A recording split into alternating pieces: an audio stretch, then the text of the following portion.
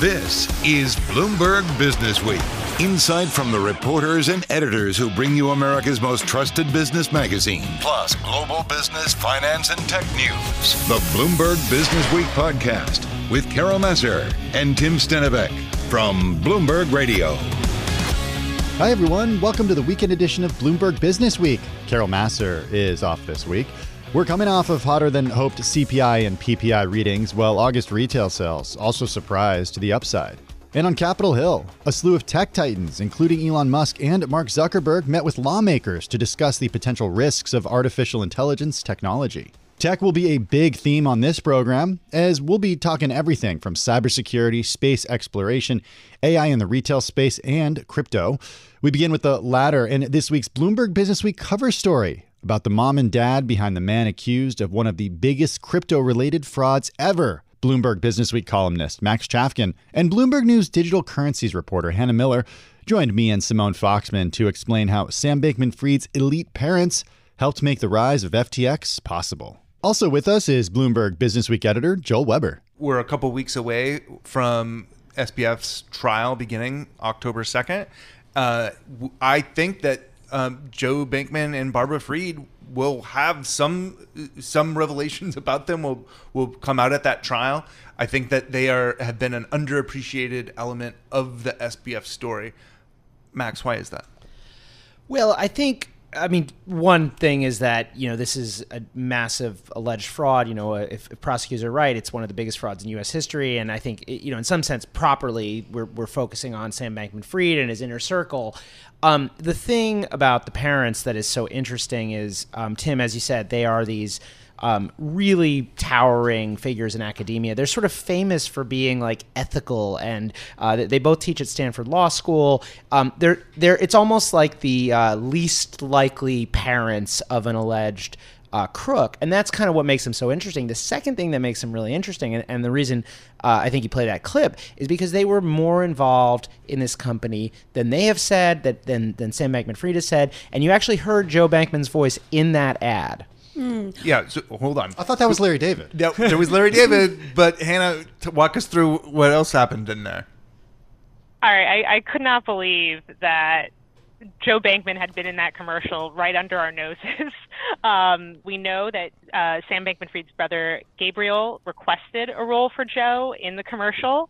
I think it was kind of fitting that he played a founding father when he is the father of an FTX co-founder. And yeah, he had that single line, but it was an effective one. So it just shows you, that this was a family affair. Well, take me through, Max, the details here. How exactly were they tied to this business in a true business way? Because part of the story really focuses on how they were sort of this intangible help to SBF. And then there are some actual clear ties. Yeah, and I think those, first of all, I think the intangibles matter here.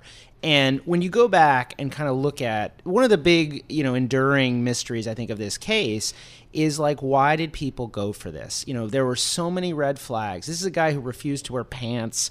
He was running this massive financial services company, in a place that is kind of considered a tax haven. A lot of his business was not allowed. And one of the things that people would point to, including investors, including, in one case, as we report in this story, a former Securities and Exchange Commissioner would point to the parents. These were people with a big reputation.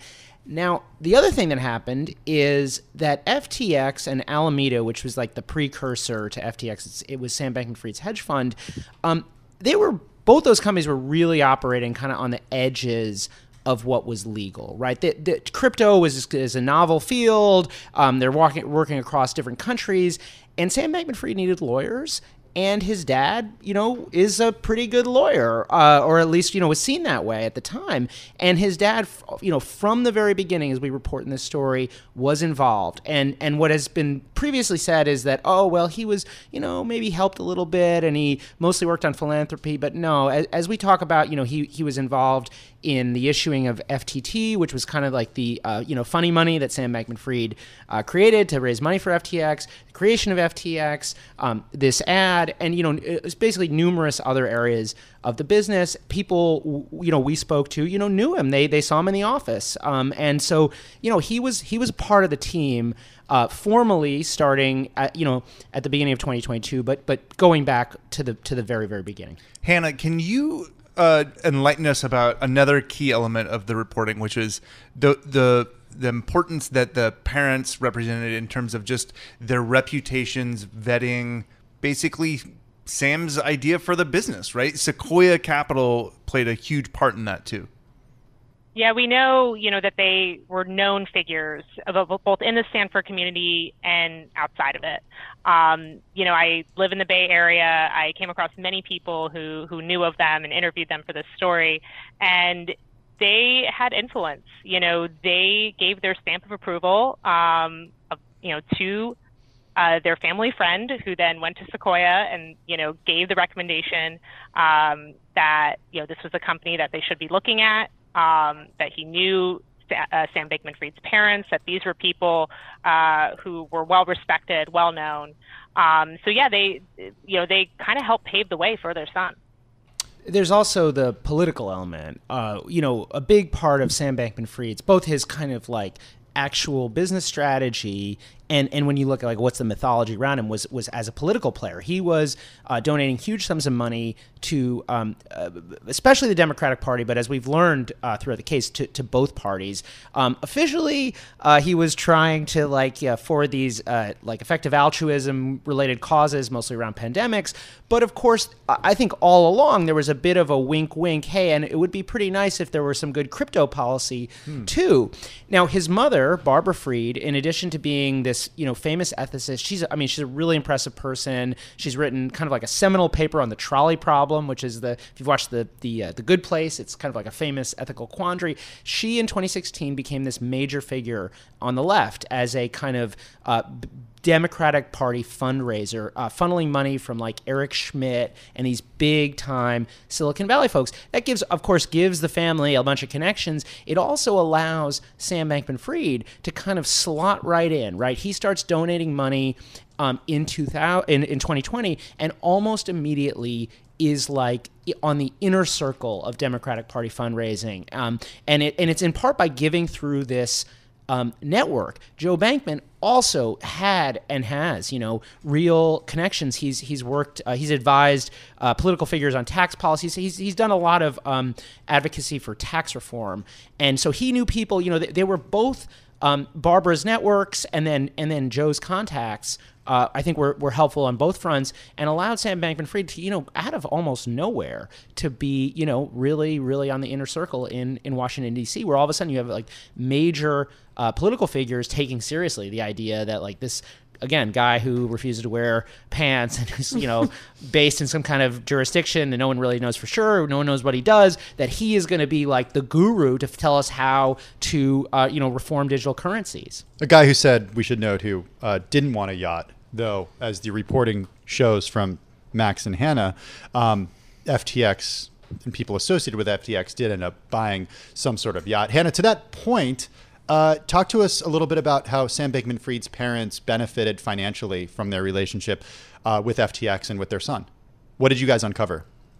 Well, we know that they frequently visited the FTX campus in the Bahamas, that they sometimes even flew private to get there.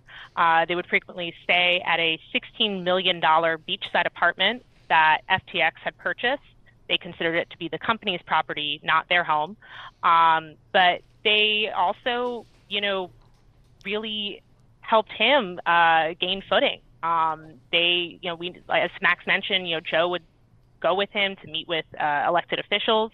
They got a taste of the nice life with their son, and it was very interesting to report about their presence at FTX. Yeah, that house, by the way, it's so they're, what they say, and we should say this, is that, they did not see it as theirs. They thought it was, company property. Essentially, there were a lot of wonderful perks to working for FTX, their people were flying private and they were in fact flying their Amazon packages private. But Bloomberg uncovered a bill of sale that has their names on it. So so legally, they own the home. Right. And the other thing is they received quite a bit of money in early 2022. Sam Bankman-Fried gave his father $10 million. And the way he did that, as we report in the piece, is he borrowed money from Alameda. Those are accounts that, according to prosecutors, contain customer funds, transferred it to himself, transferred the money to Joe. According to court documents, he asked Joe for advice on this, asked his dad for advice, and then sent this $10 million check. And court documents have alleged that they're using that money, to pay for the defense. Because, of course, a massive criminal defense is not cheap. Our thanks to Bloomberg's Max Chafkin and Hannah Miller for breaking down the cover story with me and Simone Foxman. For the entire conversation, head on over to our Business Week podcast feed and read the article in the magazine as well. It's on newsstands now, online and on the Bloomberg terminal. Joel Weber will be back with us a bit later. Coming up, we talk to a man who spent the past 2 years investigating SBF, along with many other players and pawns in the crypto universe. Bloomberg investigations reporter Zeke Fox explains the ultimate financial bubble and the gut-wrenching scams it's helped to foster across the globe. You're listening to Bloomberg Businessweek. This is Bloomberg. You're listening to the Bloomberg Business Week podcast. Catch us live weekday afternoons from 3 to 6 Eastern. Listen on Bloomberg.com, the iHeartRadio app, and the Bloomberg Business App. Or watch us live on YouTube. In 2021, crypto went mainstream with celebrity endorsements from the likes of Tom Brady to Matt Damon. Investment funds were buying it, TV ads hailed it as the future of money, and retail traders were making a fortune from Dogecoin, which was originally created as a joke back in 2013. A new book from Bloomberg News financial investigations reporter Zeke Fox tries to help us decide whether there's anything behind these unusual alternative assets or if it's all just a confidence game of epic proportions. Zeke's book is called Number Go Up, Inside Crypto's Wild Rise and Staggering Fall. He joined me and Bloomberg News Deputy Team Leader for U.S. Equities, Jess Menton, in our New York studios to explain his motivation for taking a 2-year journey around the globe, chasing both true believers and outright fraudsters. Ever since I was like a kid, I wanted to write like a crazy nonfiction story. Like I loved like John Krakauer's Into Thin Air or Ben Mesrich's Bringing Down the House about the MIT blackjack kids. But I never found a story crazy enough to turn into a whole book because the last thing I want to do is bore anyone.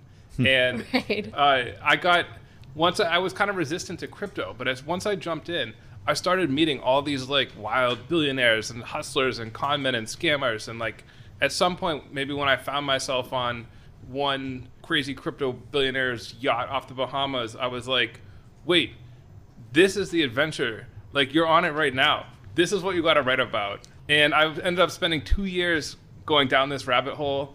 Yeah, I don't know that the world will ever see a financial mania like this like ever again. And we're still in the midst of it too. I mean, we see big moves in crypto, not like we saw a couple of years ago, Zeke, but we're not done talking about crypto at this point. There's a lot that sticks out to me from the book, but there's this one quote that I want to read to our audience. From the beginning, I had thought that crypto was pretty dumb, and it turned out to be even dumber than I imagined. So even after spending years working on this book, talking to crypto billionaires, diving into these cryptocurrencies, you still think crypto's dumb? I think that if anyone who's lived through like these last couple of years, I don't think we can just like memory hold that. I went to one of the first places I went was Bitcoin 2021, this big conference in Miami right after COVID restrictions That's lifted. the one where everybody got COVID. Yes, not me. I became convinced after that I was immune to COVID and I would never get COVID, but pretty soon after that I did get COVID. But like, I'm meeting some of these guys were really legit at the time. Like I met Celsius's Alex Mashinsky. He was like talking to everybody, and he was promising 18% yields if you deposited your savings with his company. And he told me when we met, somebody's lying. Either the banks are lying that they can only pay 0%, or Celsius is lying that we can safely deliver 18%. And like a couple of weeks ago, he got arrested. Just like a huge number of the founders that I met are now facing lawsuits or bankruptcy or criminal charges. So I do think there probably is some good cryptocurrency company out there. I'm not going to be the one to spend the effort to sift through like another giant pile of scammers to find it.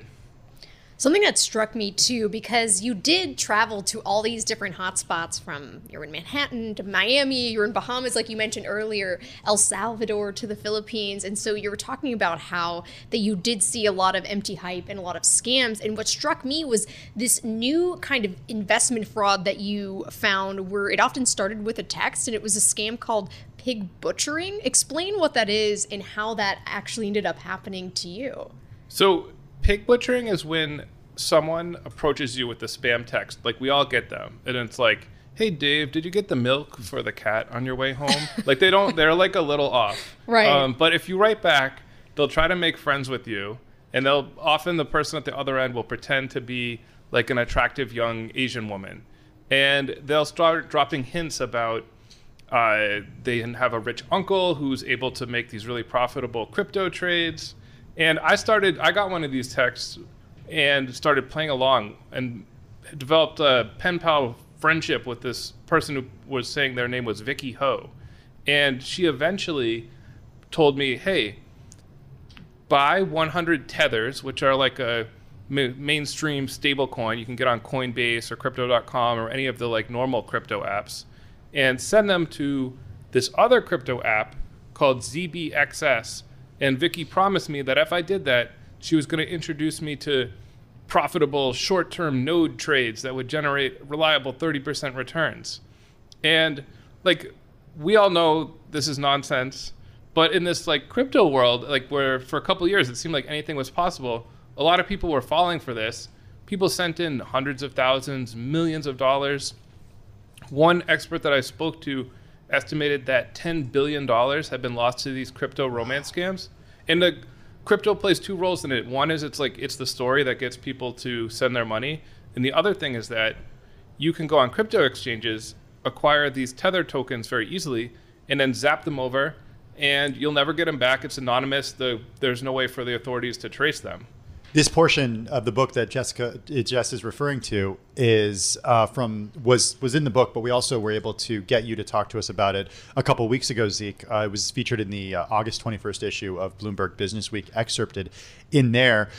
You also, I got to tell you, after our conversation and reading that excerpt, Zeke, I started thinking about those spam texts in a completely different way.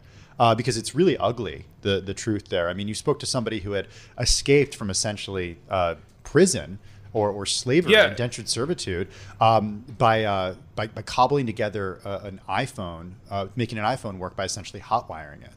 Yeah, so that is the really dark part, is that the people on the other end of these texts are often... It's not Vicky. Yeah, they're like, Vicky disappeared, never found out who she was. But what I did find out is that a lot of the people sending these messages, they're people from Southeast Asia who've been tricked into traveling to Cambodia and then trapped in, like, legitimately, sounds like a conspiracy theory, but I've seen it with my own eyes, huge like office towers filled with floor after floor of people who are sending these spam text messages around the clock. So that the person that sent you that kind of nonsense text, like, it's not a bot. It could be someone who is being threatened with beatings, other torture, who can't leave this job without paying a ransom. And like you said, I spoke to Twee, who was victimized in this way and had raised money for the ransom from a YouTuber. And when I spoke to him, he returned to Ho Chi Minh City in Vietnam. And he told this crazy, MacGyver-ish story about how he was able to get an iPhone and charge it using no tools and a fluorescent lamp. And he had to smuggle the iPhone in.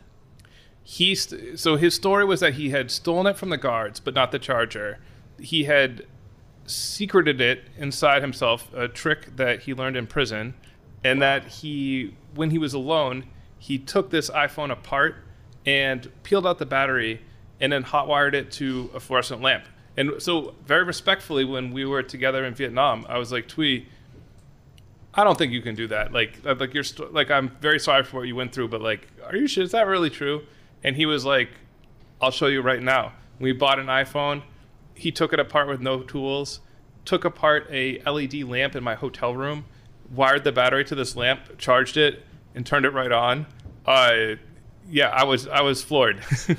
That was Bloomberg News financial investigations reporter Zeke Fox. Pick up a copy of his new book, Number Go Up, Inside Crypto's Wild Rise and Staggering Fall. And you can also get his thoughts on the Bored Ape Yacht Club by just heading over to our podcast feed. Jess Menton's sticking with us for the rest of the program. Still ahead on Bloomberg Businessweek, even if you've been able to avoid crypto-related fraud up to now, there are still some other dangers to be aware of in the digital world, especially when it comes to AI. Cyber professionals have to be right 100% of the time, and bad guys only have to be right once in order to get inside of your defenses. We'll break it down when we come back. This is Bloomberg. You're listening to the Bloomberg Business Week podcast. Catch us live weekday afternoons from 3 to 6 Eastern on Bloomberg Radio, the Bloomberg Business App, and YouTube. You can also listen live on Amazon Alexa from our flagship New York station. Just say, Alexa, play Bloomberg 1130. The reason that I've been such an advocate for AI safety in advance of sort of anything terrible happening is that I think the consequences of AI going wrong are severe. So we have to be proactive rather than reactive. That was the voice of Elon Musk. He's been among the people calling for regulatory guidelines when it comes to artificial intelligence. And he was on Capitol Hill this past week to discuss the potential societal risks posed by the nascent technology. The world's richest man was among more than 20 tech and civil society leaders attending a closed-door Senate summit on Wednesday that focused on AI. Meantime, many companies are trying to gauge its impact on cybersecurity in the workplace, especially since generative AI applications continue to evolve. Jess Menton and I have the perfect guest with us to help answer these burning questions. Dana Simberkoff, Chief Risk, Privacy, and Information Security Officer at AvePoint, joining us on Zoom from New Hampshire to explain why the cybersecurity industry isn't ready for the AI boom and what guardrails companies should use to protect their employees. Dana, thanks so much for joining us as always. I want to get your thoughts on that because when we are discussing, like Tim and myself, about this AI boom, why is it that cybersecurity companies may not be ready for this just yet? I think AI is just yet another obstacle in the road to looking for that perfect security solution that just doesn't exist out there, honestly. So artificial intelligence and sort of the deep learning that is coming through technologies like ChatGPT really puts cyber professionals on edge because this is just one more ripple in the world we live in where cyber professionals have to be right 100% of the time. And bad guys only have to be right once in order to get inside of your defenses. So, and there's no shortage of bad guys out there, Dana, as we certainly know. So what's the worst case scenario here? I mean, describe for us what kind of keeps you up at night. What makes you scared? Well, I think that really the secret to building a good program and addressing this is really to go back to cyber hygiene basics, doing what we do every day, which is making sure that we have good data governance in place within our companies and across our partner ecosystems. Because if you know what information you're handling, if you know what it is, where it is, who can access it, and how it's being shared, then you can largely mitigate some of the risks that are associated with AI. It does come down to people, policy, and technology. So there really is no bad technology, just bad use of technology. And when you're talking about cybersecurity, are there particular sub-industries or companies that you think might potentially be more vulnerable than others? Well, I certainly think that the ability for, again, those malicious bad actors to use AI to potentially perpetrate cybercrime, take advantage of insiders inside of a company, to really accelerate the process of cyber attacks we've already seen through phishing and smishing, where somebody receives a phone call or a text message saying that they are an executive that need help right away. Just imagine that amplified with the ability to actually, fake person over video, these deep fakes that we've been hearing about, where the person's image or voice could be easily replicated. Well, Dana, you said phishing. We all know about phishing. Did you say smishing?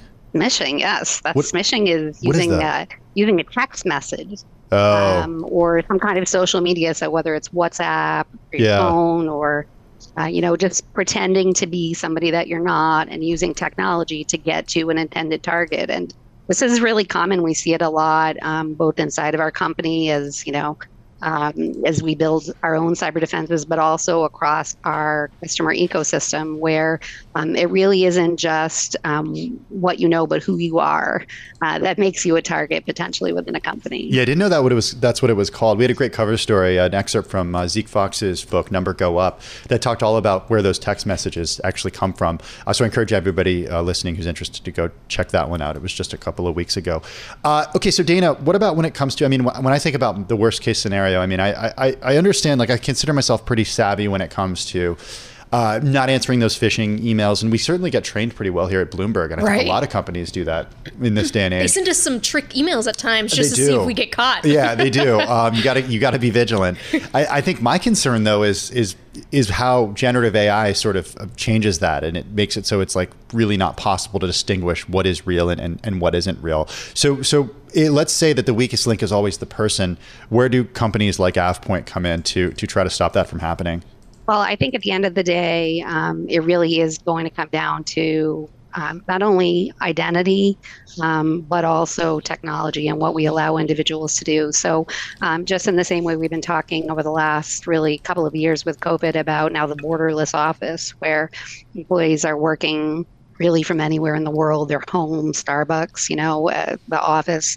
That means that there's no perimeter around the office that you can protect. And so identity really has become that new perimeter to a great extent. And making sure that you know who you're talking to and who you are is going to be critical. And limiting the ability for somebody to move either horizontally or vertically within a company if they are impersonated is going to really help sort of fill that gap and protect against that kind of risk. We actually did hear from Zscaler. They did report earnings and their forecast for EPS did beat estimates. But of course, when it comes to a cloud cybersecurity company like this, how does cloud play into this? And when it comes to AI as well and some of your concerns? Well, cloud is both an opportunity and a risk, but certainly AvePoint as a cloud-first company providing services to millions of our customers around the world takes advantage of a lot of the built-in security controls that exist through our partners like Microsoft and others. There's also a real opportunity with AI in the cloud to benefit from, the kind of machine learning and intelligence that could also be used to fight cybercrime. So I think there are tremendous opportunities that the cloud brings, but really at the end of the day, it's somebody else's computer. And so that good data hygiene, data governance is going to be critical to making sure that whether you're in the cloud or on-premise, that you're really doing the right things to protect your business and your data. Is there a future for on-premise, or is it all in the cloud? Well, hard to say. I think, the cloud is certainly the future. It's the wave. It's the direction that we see companies moving more and more. I think that there will likely always be some hybrid environments. And depending on your industry, depending on the kind of information you have, cloud is not always possible, but we'll see. You never say never, and I think it's always good to hedge your bets. Whenever you speak to companies, what is their biggest concern right now? Well, again, I think it is knowing where that data is. It's that unknown, that risk of not knowing is never better. And so, the challenge for AI is clearly that you can have a machine outpacing you rapidly. We now see that our computers regularly are asking us to prove that we're human by answering things like CAPTCHAs when you go to websites. Will computers outpace humans? At some point, maybe. I think, again, for cybersecurity and privacy professionals, it's building accountability into the way that we use data, making sure that there's good transparency with our customers, and making sure that we're really, doing the right thing to maximize the opportunity for businesses to do what they should be doing while protecting the rights of individuals and data subjects. I don't know, Jess, do you ever have a problem with those CAPTCHAs? I feel like the CAPTCHAs have already outsmarted me. I mean, you know what I'm talking about, right? Those things, those little tests. They can be tough. Yeah. I mean, come on. I mean, I honestly, one time I got one of those Bloomberg emails and accidentally clicked on something. Then I had to go back through and do all of the training. So I'm super vigilant now and not doing that. You're busted. You only make that mistake once. I know, exactly. So never again after doing that. Well, that's good. That's good cyber training. That was Dana Simberkoff, Chief Risk, Privacy, and Information Security Officer at AvePoint. You're listening to Bloomberg Businessweek. Up next, Apple just unveiling the iPhone 15 this week. But not before Chinese telecom giant Huawei released its own advanced mobile phone that uses tech the U.S. has sought to keep out of Beijing's hands.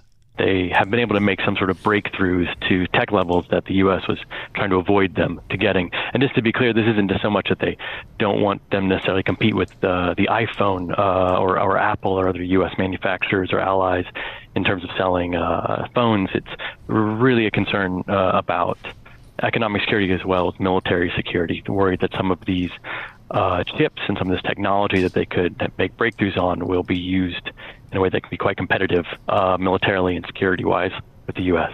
We go from cybersecurity concerns at the corporate level to a technological arms race on a global scale. This is Bloomberg. You're listening to the Bloomberg Business Week podcast. Catch us live weekday afternoons from 3 to 6 Eastern. Listen on Bloomberg.com, the iHeartRadio app, and the Bloomberg Business App. Or watch us live on YouTube.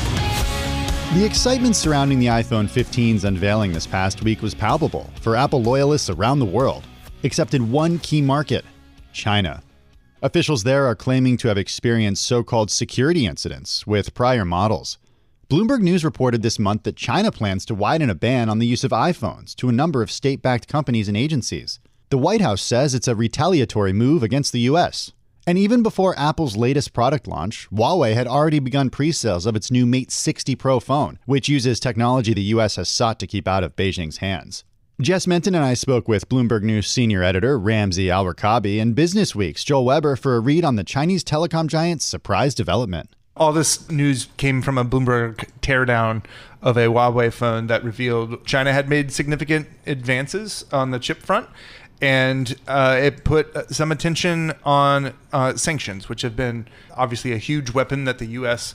has used not just to perhaps try and slow China down, but also in Russia.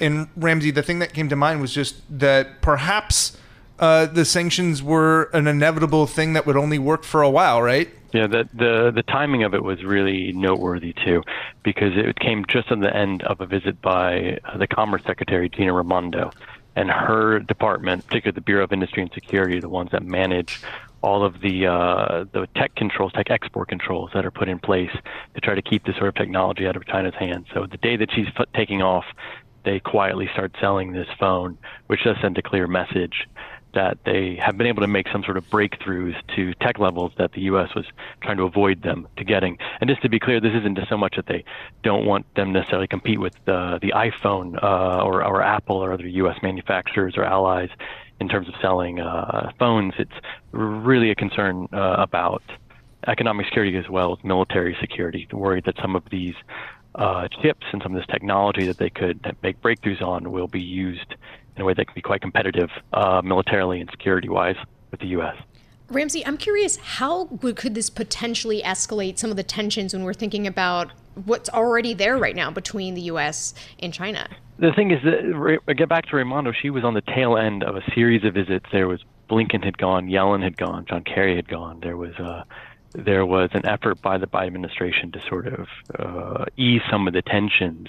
And what happens, though, once this comes out, you're going to have a lot of pressure domestically to do more. You have particularly in the House, the GOP, with like McCall and Gallagher calling for stronger sanctions, stronger reactions, a stronger response from the administration to clamp down on some of the exports that are still allowed to some of these companies. So that kind of can kind of heat up those tensions again on the commerce side of things that I think the White House is hoping could keep a lid on. Okay, so what about the chips that came from like South Korea that ended up in the phone? What does the U.S. feel about that? Well, I think the SK Hynix memory chip took SK Hynix by surprise too. I think they don't know how Huawei got a hold of those. So that's a question I'll have to look into. And the U.S. is investigating where these chips came from on the China side, on the Korea side, and we had Jake Sullivan quite recently saying that in a matter of time they're looking into this and talk to they said consult their partners. I'm assuming they mean South Koreans as well as the Dutch and the Japanese who build some of the technology needed to make these chips, and then they'll said we'll make decisions accordingly. So I think this took them by surprise. Yeah. They're trying to figure out where what's out there, what's happening, and then they'll also try to hopefully wait for this domestic political heat to cool off before they decide their next step. That was Bloomberg News senior editor Ramsey Al-Rakabi with me and Jess Menton. Joel Weber will be sticking with us for our next couple of stories. And that wraps up the first hour of the weekend edition of Bloomberg Businessweek from Bloomberg Radio. Coming up in our next hour, we'll detail the remarkable true story of America's first women astronauts. Plus, the CEO of JCPenney talks renewal and reinvestment at the previously bankrupt retailer, and how MSG boss James Dolan turned his notepad sketch into a multi-billion-dollar entertainment venue in the heart of Las Vegas. This is Bloomberg Businessweek. I'm Tim Stenovec. Stay with us. Today's top stories and global business headlines are coming up right now. You're listening to the Bloomberg Businessweek podcast. Catch us live weekday afternoons from 3 to 6 Eastern on Bloomberg Radio, the Bloomberg Business App, and YouTube. You can also listen live on Amazon Alexa from our flagship New York station. Just say, Alexa, play Bloomberg 1130. Tim Stenovec and Jess Metton with you. Plenty ahead in our second hour of the weekend edition of Bloomberg Businessweek, including the CEO of JCPenney on bringing the embattled retailer back from near extinction, and James Dolan's 10-figure bid to leave his mark on the future of entertainment. First up this hour, a bit of history. Back in 1977, more than 8,000 applied and 6 were chosen. The 6, Sally Ride, Judy Resnick, Anna Fisher, Kathy Sullivan, Shannon Lucid, and Rhea Seddon, were America's first women astronauts. And they're the subject of a new book from Bloomberg News space reporter Lauren Grush. It's called The 6, The Untold Story of America's First Women Astronauts. An excerpt of the book was published in the August 28th issue of the magazine. And this past week, Jess and I welcomed Businessweek editor Joel Weber and Lauren into our New York studios to discuss the project, along with the author's unique background. So I'm actually a bit of a NASA baby. Both of my parents worked on the space shuttle program, which is, makes a big appearance in the book. My mother was the deputy orbiter chief engineer, and then my father helmed up the propulsion branch before he retired. And so I very much, I grew up with the space shuttle. I lived outside of Houston. It really was like a full circle moment getting to report on it and go back to kind of my childhood roots. The part that we wanted to talk about in the book was specifically about Sally Ride. And when you worked on that part of the book, I'm curious, there's an element that still resonates today. And I'm curious, walk us through why Sally Ride matters all these years later.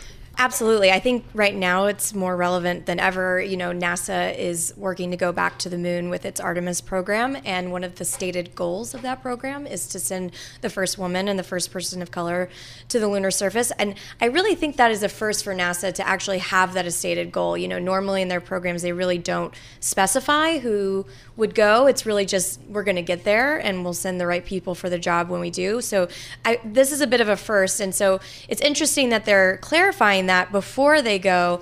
And I think Sally's story is really pertinent right now because obviously when Sally was going up to space, it was such a novel concept for the country, even though, it really shouldn't have been. A lot of journalists and the media were asking questions about her, and we're just so curious how that women and men could possibly fly into space together. So, Sally kind of took on that burden when she was the first one, and so hopefully, as we move forward and try to fix these, errors in our space history by sending the first woman and the first person of color to the moon, those people have it a little bit easier, and the press will, I'll be a member of the press, so I won't ask those questions of those people when they fly. Let's talk about the American competition, right? Mm-hmm. And that was a fascinating competition because it was a moment of equality, and yet was it?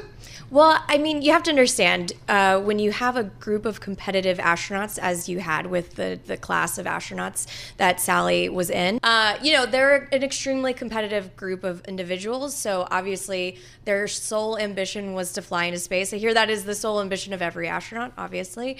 And so, they all wanted to be the first. And I think with the women, obviously, there was that added pressure of being the first American woman. And so the issue they had, though, was they really had no idea what the terms of this quote-unquote competition were. Obviously, NASA wasn't saying there was a competition, but everybody was asking about it. The media all knew about it. They were all kind of picking their favorites by who they liked to cover and who, they thought maybe fit the best feminine archetype, that was kind of playing out in the press before they were chosen. We'll talk a little bit more about the press coverage at the time. And I keep having to remind myself, this isn't that long ago. No. I mean, we're talking just before the 1980s, which, was the decade I was born in. Like, this is not that long ago. Yeah, I mean, even when they first came on board, when the first 6 women came on board, you know, a reporter asked during the initial press conference that announced them, you know,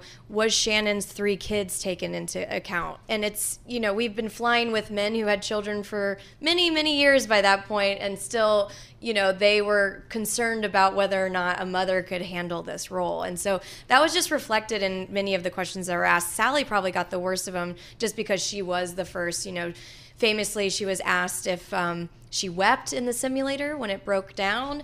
There were some other, I mean, there was another one. I actually have the video of that press conference before she flew, which you have to watch in person because her facial expressions are just so good. She handled it very gracefully, but you can tell, you know, she's hurting inside. And there was another question that was asking her, you know, you quit tennis. She used to be a tennis player before she came to the space program, and it was you quit tennis because you didn't think you had the ability to go pro. Would you have quit the space program if you hadn't been the first American woman picked? So, you know, just kind of terrible questions like that. You know, they asked if she'd be the first mom in space. One anchor asked if she wished she were a man. You know, it just truly, you wonder how. I keep saying during these interviews, you know, I apologize for our press ancestors because I feel like we've come a long way since I'm with you. These 6 women had a pretty diverse professional background. Mm-hmm. Talk to us about that. Yeah, that's what I love most about the cohort is they are so illustrative of how there's just no one true path to space. You know, we had 2 medical doctors, an astrophysicist and tennis player, an electrical engineer, an oceanographer, and geologist, and a chemist. And not only were they diverse in the types of fields that they worked in, but also in terms of whether or not they always wanted to be astronauts. You know, half of them had dreamed about it their whole lives or had secretly harbored this ambition, while the other half didn't even think about it until they saw that NASA was opening up the selection process. And I just think that's a really great illustration of, you know, when you make things more diverse and accessible for people, those who would be great in those roles would realize that they could actually do it when they wouldn't have before. Okay, there's also this subtle thing that comes up in the book that astronauts seem to have a chemical attraction to one another. How many different relationships were there? There were three of the women did marry other astronauts, and one they married, you know, before they became astronauts, but secretly harbored that ambition. Others met through the program, and I think that's just it's indicative of the fact that they spent a lot of time together. You know, this was a very close, tight-knit group of astronauts, the TFNGs.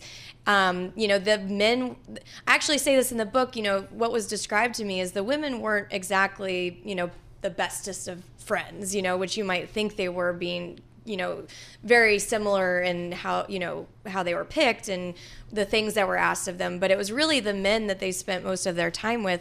For instance, they had to stay current in NASA's fleet of T-38 jets. And so since the women weren't able to fly the planes themselves, they had to be in the back seat. And so they spent a lot of time with male pilots. And so they would start to gravitate towards the pilots that they like the most. So I think it just goes to show that when you put a lot of, you know, very accomplished, good-looking people together and you make them spend a lot of time together, you know, romances bloom. How are things at NASA today in terms of gender breakdown? Because if you look at the airline industry, Mm-hmm. it's still relatively rare to actually have a female captain. Yeah, I mean, there's still quite a long way to go. While each of the astronaut selections since the 6 were chosen have had women, you know, they all haven't been equal. And in terms of the women who've gone to space, I think we're still below 1/6 of the people who've gone to space have actually been women. And the women of the statistics for women of color are just even more abysmal. We have such a long way to go to really reach that equality. Why is that?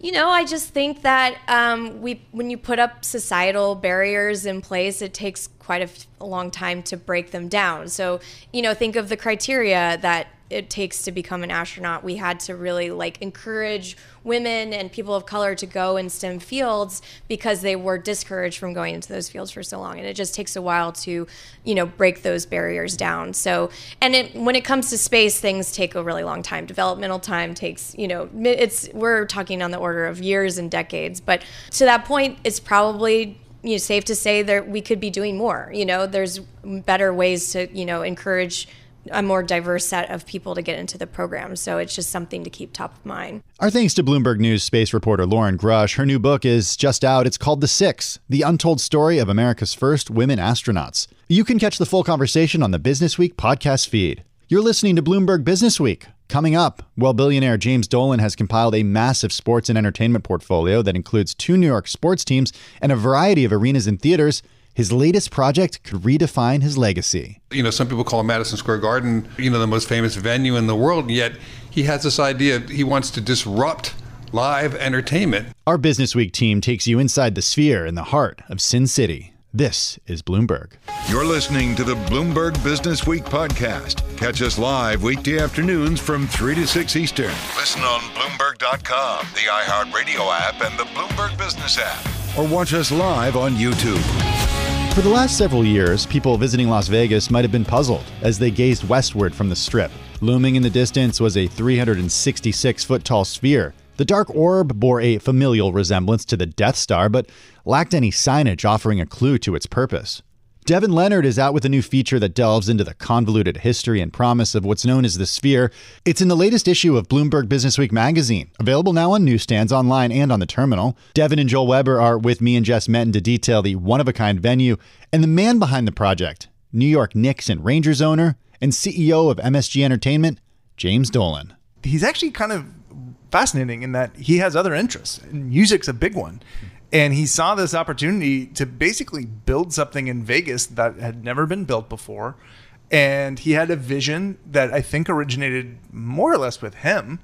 And he went and did it. And now it's gonna open, and there has never been a music venue like this. So yeah, it's really easy to hate on James Dolan. And the guy may have pulled off what's basically perhaps a world-class music venue unlike any other. And it's shaped like a sphere, and that's what it's called, right, Devin? The Sphere. Yeah, I mean, look, this is a guy. He embarks on this thing. He's past 60. He's got all the money he needs. He's the son of a billionaire, Charles Dolan, a cable TV pioneer. His family controls some of the world's most famous venues. Some people call Madison Square Garden the most famous venue in the world. And yet he has this idea he wants to disrupt live entertainment by building, what's basically it's a round, it's an orb-like, sphere, and it's sort of 3 different things. At night it's going to be a concert hall with this sort of state-of-the-art sound system, and also this huge LED screen that's as big as, or bigger than, I should say, 3 football fields, and they're calling it the highest resolution LED screen in the world. In the daytime, it's going to be sort of more of a tourist attraction, immersive entertainment. You got to see pictures and videos of this thing to actually do it justice. Yeah. I mean, hearing about it is one thing, totally, but this thing is actually really, really cool. No, that's something that really kind of blew my mind was that when I went out to Vegas to go take a tour. I stayed in the Westin, which is sort of overlooking it, and I asked them, hey, I want to look out at the Sphere because it was 114 degrees. I got to do it for work. Right? No, I'm not going to go outside. But I got in there and just looked at it out the window. I couldn't believe it. I mean, that's when again, as I say in the story, a lot of people were doubting. A lot of people were saying this is never going to work. This is the Death Star, and then they turned it on, and everybody had people just kind of went nuts. So why a sphere? What was the inspiration behind it? That's a really good question. He in 2016, his family just sold Cablevision. They just sold it for $18 billion. And I make a joke in the story. The guy plays in the band. I mean, he could have just gone off and played in the band. And so he's like, he drew a picture, on a notepad, and told this guy, been the chief technology officer of Cablevision, this is the venue of the future. Let's go out and disrupt the live entertainment business. I don't actually know where he got that idea, but it turns out that from an engineering standpoint, it is an incredibly difficult. No, it's insane. To play music in.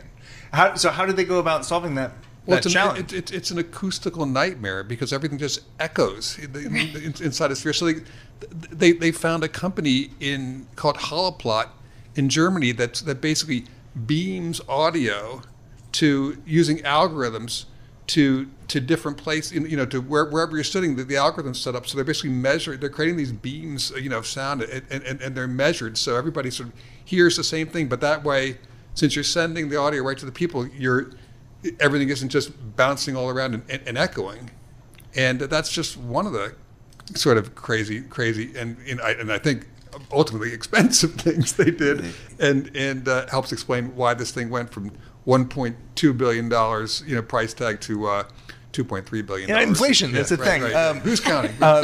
So wait. There's gonna be a big act that's gonna open this up, and because this is gonna happen, and I mean it's already in Vegas. It's built. They're already doing weird stuff on the Strip. Right. Who's opening?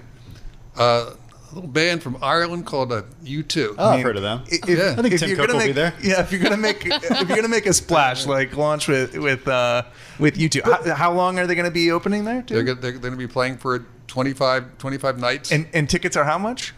I think they started around $150. Oh, yeah, but I'm going. Well, they're almost all sold out. So I think if you want to go, Joel, you're going to have to look on StubHub, and those prices are. I mean, it's a good point though, Joel, that you bring up. If it's good enough for Bono, then it's good enough for other musicians, right? I also just think this is the future, right? Like live event. We know that live events are where artists make their money. If you can make an artist a venue unlike any other, what happens? You can get anybody you want. Well, they don't have to travel. So I mean, these bands have like these caravans of trucks that they carry their all the equipment around. They take their LED lighting around. They take their sound systems around all these concert halls.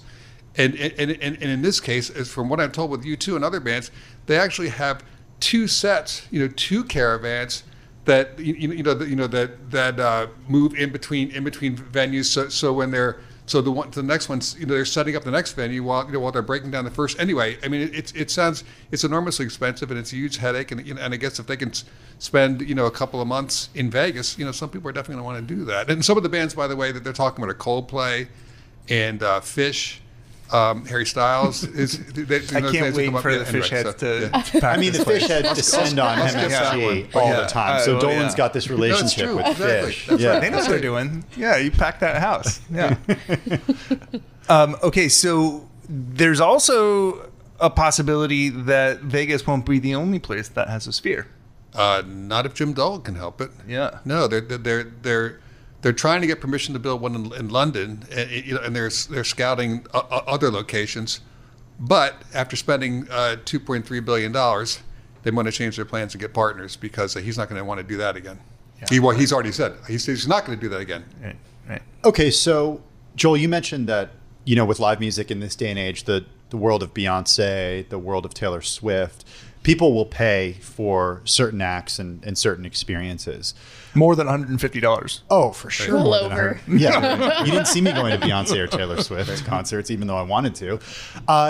Devin, it was hard to see this coming, like the post-pandemic surge and especially the high prices that people would pay. Talk about the construction of this and the way that the pandemic derailed it, because this thing was in the works before the summer of 2023. No, because that's the whole thing. They basically leased 18 acres of land from Las Vegas Sands, and they started to build this thing, and then in 2020 the pandemic hits, and it just drives up the cost of steel, computer chips, basically just saying the story, just about anything you need to, for a multi-billion-dollar development. LEDs were more expensive. Yeah. Need a few of those. Yeah, yes, especially for the inside and the outside of the exosphere.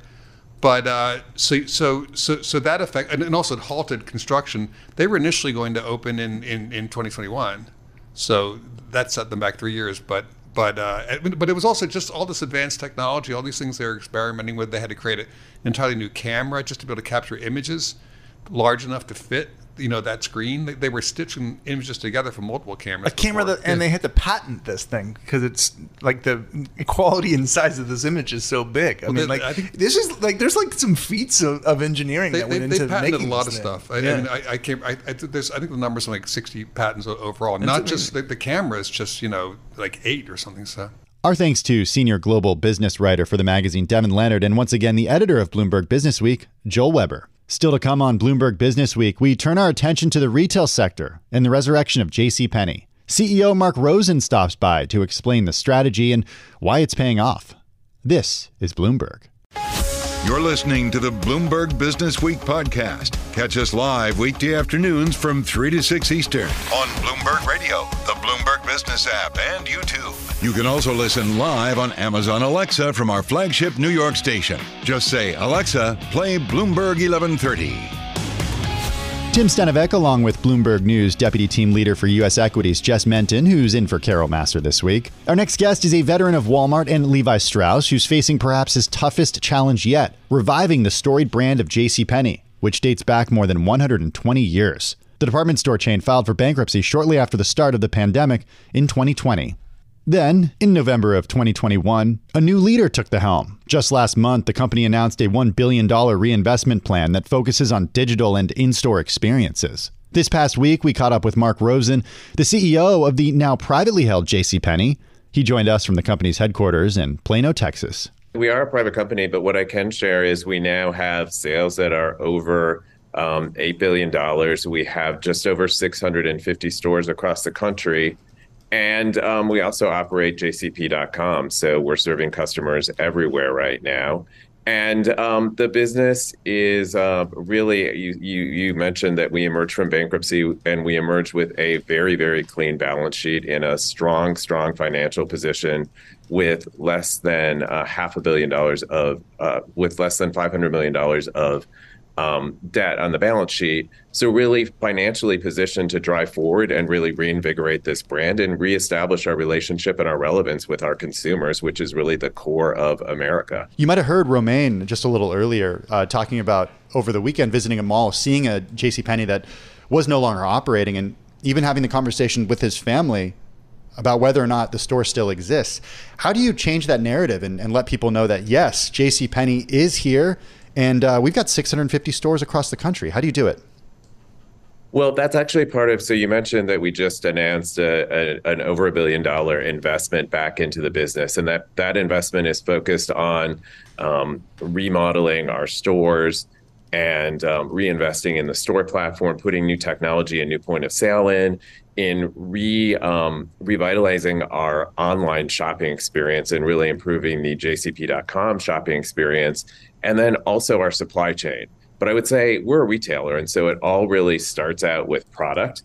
And over the last couple of years, what we've done is reintroduce over 25 of our brands like Stafford that every customer knows and loves, and a lot of customers grew up with, brands like Liz Claiborne, and brands like Cook's in our home area. And so we've reintroduced that product, and now what we're investing in also along with that $1 billion is what we're calling a brand reinvigoration that is centered around really helping our customers make it count. And when we look at our customer, I said our customer is the core of America. It's the school teachers that teach our children. It's the construction workers that build our homes and the buildings we work in. It's medical workers who take care of our families. And that customer is looking for a sense of belonging. They're looking for a place where they can find accessible fashion that they can still get at a great value, because that customer is making trade-offs every day in their life. And so what we're introducing also is a campaign to reinvigorate the brand, centering around how we help our customers make every moment in their lives, whether it's a big moment like their daughter's wedding or whether it's a smaller moment like getting their kids ready for school in the morning. But how do they use the products that we have at JCPenney to make that count, but be able to make it count, but still have money left to put breakfast on the table for the kids. Hey, Mark, whenever you're talking about middle-income shoppers, and especially with this inflation dynamic, how do you sort of view that as far as how to get shoppers back in when they are trying to figure out where to sort of shift their spending at this point? Right. Inflation is an issue for our customer. We look right now, we see that our customer is spending over $700 a month more just for rent or mortgage, for groceries, for gas. And that means that every dollar is even more important to them. And it's more important that they make every dollar count. And that's really what we're here for, is to help them do that. And I think the unique thing that we can bring to the table is we can bring great fashion and great product at a really accessible price to our customers. And that's what they need. That's what they're looking for right now in their lives. When you talk about technology upgrades to some of these stores, kind of build on that. What more specifically are you doing? Within the stores, it's a lot of it's mobile and it's point of sale or checkout technology. So we'll be within the stores centralizing the checkout, but we'll also be putting in the hands of all of our associates in the stores mobile devices that will help them manage inventory better. It'll help them ship and fulfill online orders. It'll help them check inventory and order online for a customer. Or I talked about centralized checkout. What it really will do is move checkout anywhere so that they can mobile check out a customer anywhere in the store. Sales of over $8 billion. Where do more sales happen right now? At the 650 stores across the country or jcpenney.com? So it's about a 70-30 split, with stores the 70% and with the online business about 30%. And where are you more bullish? So both are actually growing, and we're focused on growing both. But I do believe that right now we've done a significant amount of reimagining our online experience and investing in jcp.com, and we think there's significant growth there. So do you think that is it growing at a faster rate, and like you'll eclipse store sales with jcp.com in a number of years? The jcp.com business is growing faster than the store business. I don't believe that it's ever going to eclipse. I think you could reach a 40-60 point or something like that. But the reality is what we're seeing is that customers still want to shop in stores. They still want to come in. They want to have that try-on experience. They want to get help from an associate to put together an outfit. And in important areas like we reintroduced beauty, a customer's looking to come in and get help and try product.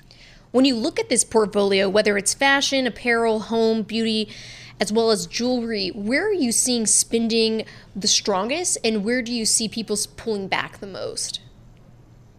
It's interesting because if we look across the business, we're really pleased with the growth that we've seen in our home business and in our men's and women's apparel business. And we believe we've gained share in all of those areas because customers are spending there. Our jewelry business is another one that continues to be really strong right now. I think rather than seeing people reduce spending in particular areas, we're actually seeing that within an area, they're being a little bit more selective about what they're choosing. And we are seeing some more growth come from some of our private label brands. For example, in home, we're seeing products like Cooks, which is a private label opening price point, small appliance, think like blenders and toasters and things like that, and cookware. We're seeing customers choose that product in some cases because they realize it's great value and they can save money by going for that product. So are you going to stay a private company forever, or is there an IPO on the horizon? So right now, we're really actually focused on just driving sustainable, profitable customer growth within the business. And we're very fortunate that we have an ownership group that is aligned with doing that and focused on the long term. And right now, the focus is building that relationship with customers, driving customers back to the brand, and then we'll see where it goes from there. That was Mark Rosen, CEO of JCPenney. You're listening to Bloomberg Businessweek. Coming up, we stick with the retail theme and examine how AI is increasingly becoming part of the shopping experience. That's what Lily AI does. We are using AI to bridge the gap between retailers speak and consumer speak in retail. And this is the perfect type of problem that AI can come in and help solve, to understand the language of the consumer, use AI to extract those attributes out of the images of the product catalog, and then help the consumer experiences. The CEO of Lily AI breaks down her company's unique data-driven tools designed to help streamline product discovery in the world of e-commerce. This is Bloomberg. You're listening to the Bloomberg Business Week podcast. Catch us live weekday afternoons from 3 to 6 Eastern. Listen on Bloomberg.com, the iHeartRadio app, and the Bloomberg Business App. Or watch us live on YouTube. Tim Stenovec with Bloomberg's Jess Metton, who's in for Carol. And Jess, we've got yet another use for everybody's favorite type of tech. So the hype in artificial intelligence, as we know, is everywhere. But what about when it comes to the intersection of AI and retailers? Well, there is a company that is powered by AI that is aiming to bridge that gap and make selling easier for companies, especially when you're talking about Bloomingdale's, Macy's, The Gap, back to school purchases, obviously starting up right now, and then also ahead of the holiday shopping season. Joining us now is Purva Gupta, co-founder and chief executive officer at Lily AI, joining us on Zoom from Palo Alto, California. Thank you so much for joining us.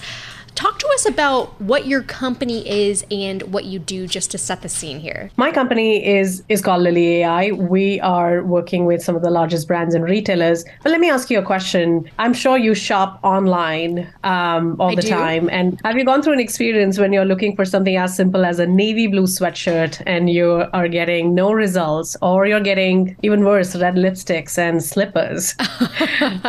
It's not that they don't have navy blue sweatshirts, but the reason why that's happening is because the way that the products are described at retailers are in the language of midnight French terry athleisure. Like, that's why you're not finding it, because it's not called navy blue sweatshirt. It's not labeled in the language that us as consumers use. And so that's what Lily AI does. We are using AI to bridge the gap between retailer speak and consumer speak in retail. And this is the perfect type of problem that AI can come in and help solve, to understand the language of the consumer, use AI to extract those attributes out of the images of the product catalog, and then help the consumer experiences. Okay, so you got to explain to me, like I'm a 5-year-old, how AI is being used here and how it's training itself, it's retraining itself. Take us through the basics. AI is being used for years now. It literally started in 1950s. And fundamentally, AI is when machines are mimicking human intelligence, right? And recently, generative AI is all the hype. Everybody's heard of ChatGPT. That's one type of AI. There are so many other types of AI, like computer vision, natural language processing, all of those types of things. And so now, coming back to your question around how we use AI, we have basically built, we use a type of AI called discriminative AI, where we have created a lot of clean training data, where merchants on our team over the last few years have manually labeled all of the products and added a lot of the language of the consumer on every single product. How long does that take to do that kind of process? Seems very painful. It's a very, very difficult process where you almost have to create the definitions in fashion in a very, very clean mathematical way, where our merchants know the difference between boho and boho chic, for example, right? It needs to be really, really clean data for AI to understand all of the different types of language that our consumers use, or just overall consumers use. And so it's not an easy thing. It's a very, very difficult, laborsome process that we have gone through to be able to create all this clean training data, which we then fed to our AI engines, which are now doing a really good job of predicting all of these attributes on these products, which is basically the images. So in short, we have built the technology that can extract attributes in the language that consumers understand out of images. That was Purva Gupta, co-founder and CEO at Lily AI. And that wraps up the weekend edition of Bloomberg Businessweek from Bloomberg Radio. Thanks so much for joining us. Be sure to tune into Bloomberg Businessweek Monday through Friday starting at 3 p.m. Wall Street time on Bloomberg Radio and on Sirius XM channel 119. You can also watch our daily broadcast on YouTube. Just search Bloomberg Global News. And we're simulcast on Bloomberg Originals, available at Bloomberg.com/originals and streaming platforms like Roku, Amazon Fire TV, Samsung TV Plus, and more. Find our Bloomberg Businessweek podcast at Bloomberg.com, Apple, or wherever you get your podcasts. The latest edition of the magazine is available on newsstands now at Bloomberg.com and always on the Bloomberg terminal. Have a good and safe weekend, everyone. For Jess Menton and Simone Foxman, I'm Tim Stenovec. Stay with us. Today's top stories and global business headlines are coming up right now. This is the Bloomberg Businessweek podcast, available on Apple, Spotify, and anywhere else you get your podcasts. Listen live weekday afternoons from 3 to 6 Eastern on Bloomberg.com, the iHeartRadio app, TuneIn, and the Bloomberg Business App. You can also watch us live every weekday on YouTube and always on the Bloomberg terminal.